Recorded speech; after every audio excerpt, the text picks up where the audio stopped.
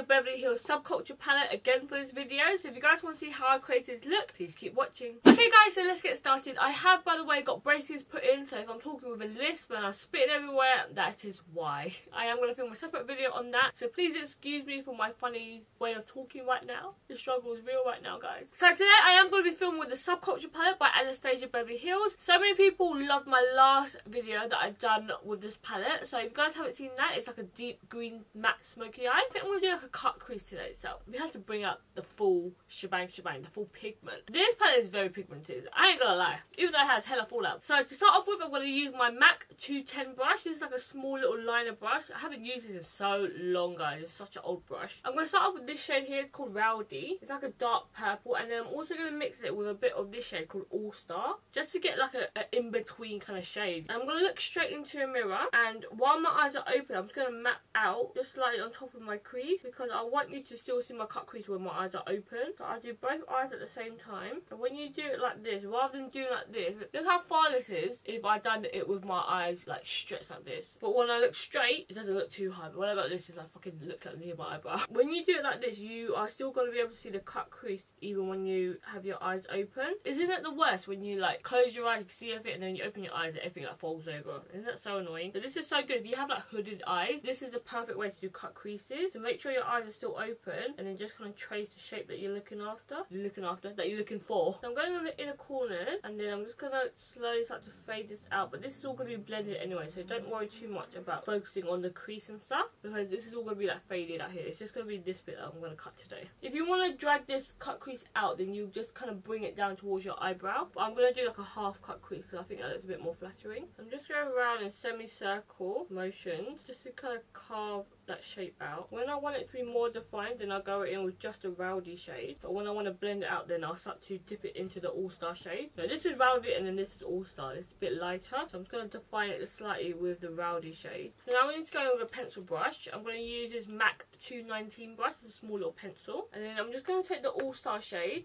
Look guys, this eyeshadow palette, when it has fallout, the fallout is so pigmented, it just smears all over your hand. So you need to make sure you clean your hands while you do your makeup, otherwise you end up with fingerprints all over your face.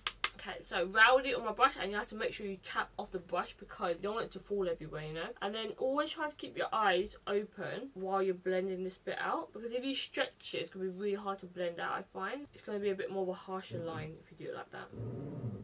Business construction net door! Because this pencil brush is a bit bigger than that liner brush, it literally just goes back and forth, and it starts to blend out that line while still keeping it a little bit defined. Don't worry too much if you get this all messy, because we're going to clean it out with concealer anyways. And I'm kind of bringing this bit down, and then I'm just going to connect this side bit right here, almost so it's like a V. Look how fucking pigmented that shit is. Fucking hell. It's so hard to blend out now because it's so strong, the colour. Like, I just want a little bit, bitch. By the way, guys, I have got all my foundation and eyebrows on. I've got separate videos on that, so I'll link them up here if you haven't seen them yet. So this is still using the Rowdy shade all here. So this is a bit crazy right now. It looks like a freaking diamond shape on my eyes. Imagine if I just left the house like this.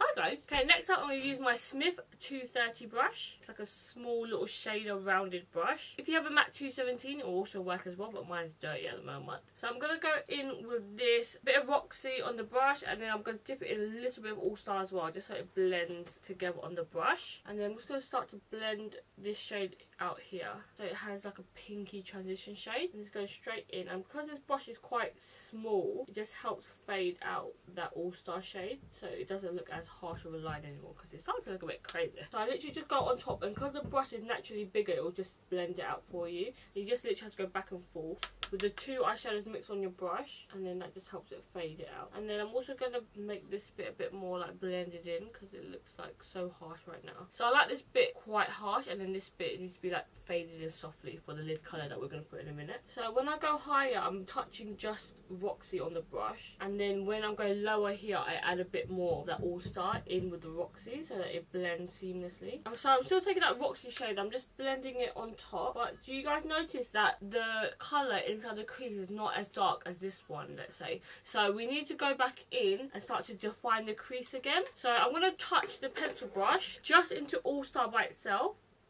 So the same brush that we used earlier, and now I'm going to go back in just where I started to lose that depth colour and then start to redefine it again. If you want to make it really, really dark, then you go back in with a bit of Rowdy, the really dark shade from the palette, but we might not do that yet. We'll maybe do that at the end to make it really defined and sharp. And then I pick up my blending brush again and I just take whatever's left on the brush and I just go back and forth. And this is how you get it to be really defined in the crease. So if you haven't got a defined crease, like before I had my eyelid surgery, I used to do this trick all the time, and in photos your eyes get a lot more deeper. So this is perfect for hooded eyes, guys. So if you want like a really nice dramatic eye look, definitely do this. And then when you pack like a light shade on the inner corners and on the lid and stuff, your eyes are really open and bright. Okay, so I'm just quickly do the same like this on the other eye and I'll be back. Okay, so I just quickly done both eyes and I'm gonna go and start to put my lid colour on now because it's starting to look very messy. You see all of this, we need to clean that shit up. So this is a secret on how to get really, really sharp cut crease. You feel me? Keep watching, guys. So I'm gonna be going in with the matte Studio Finish Concealer. This is the shade NC20, and then I'm also gonna go in with the Colourpop. This is like a flat shader brush. This is like one of their new brushes from their line, and this concealer is really good for cut creases because it's quite dry, so it actually works in your favour because it's not too creamy where it will kind of smudge everywhere. Okay, and then just on the crease here,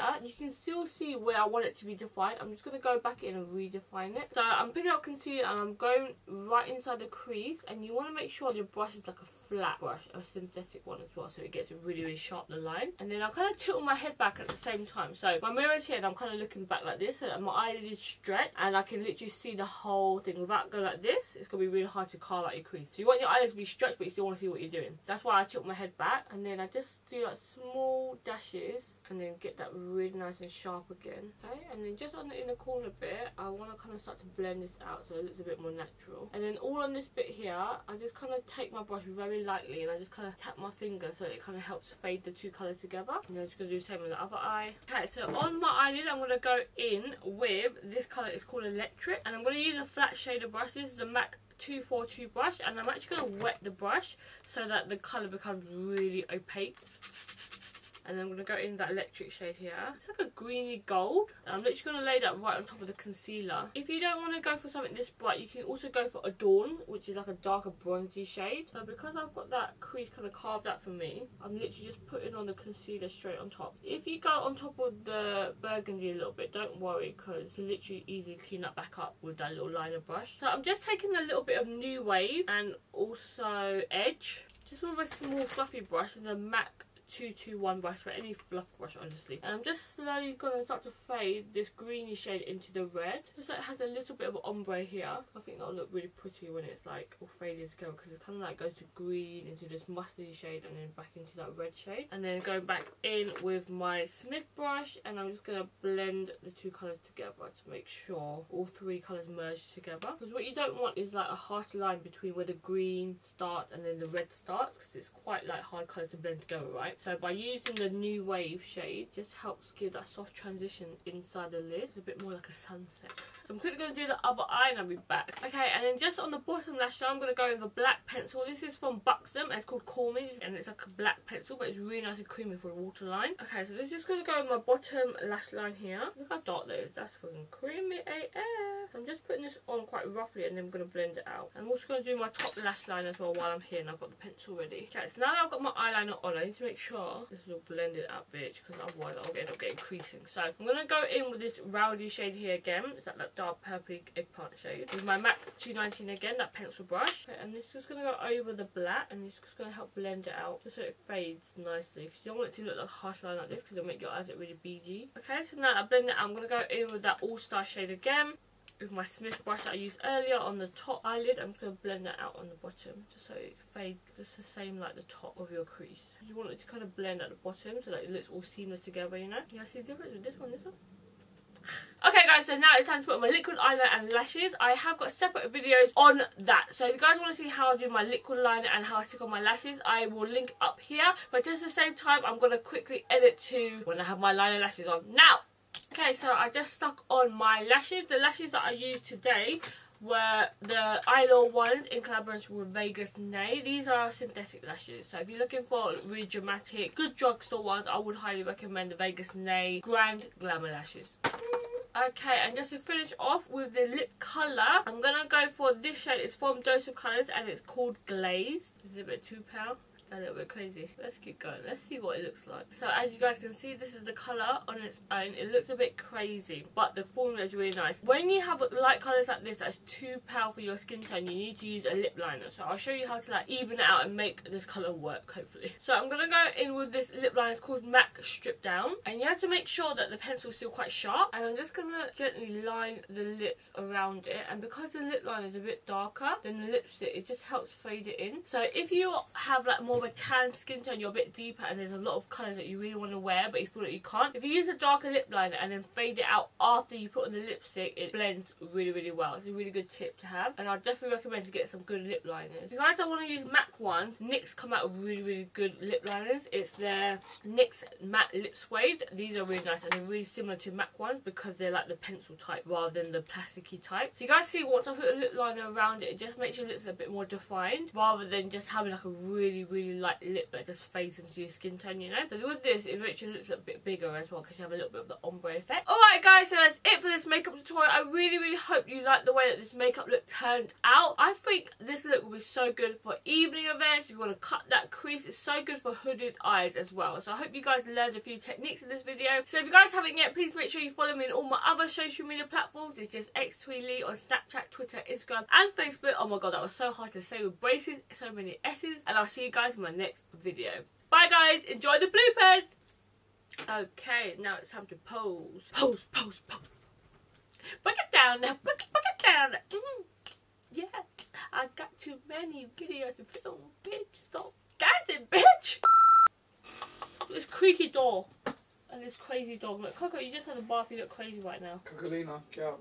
So hot in there, I'm sweating my fucking tits off. Races are cutting my fucking cheek, bitch. And I really, really laid down the crease colour. I really laid down the concealer. I mean, let me start again.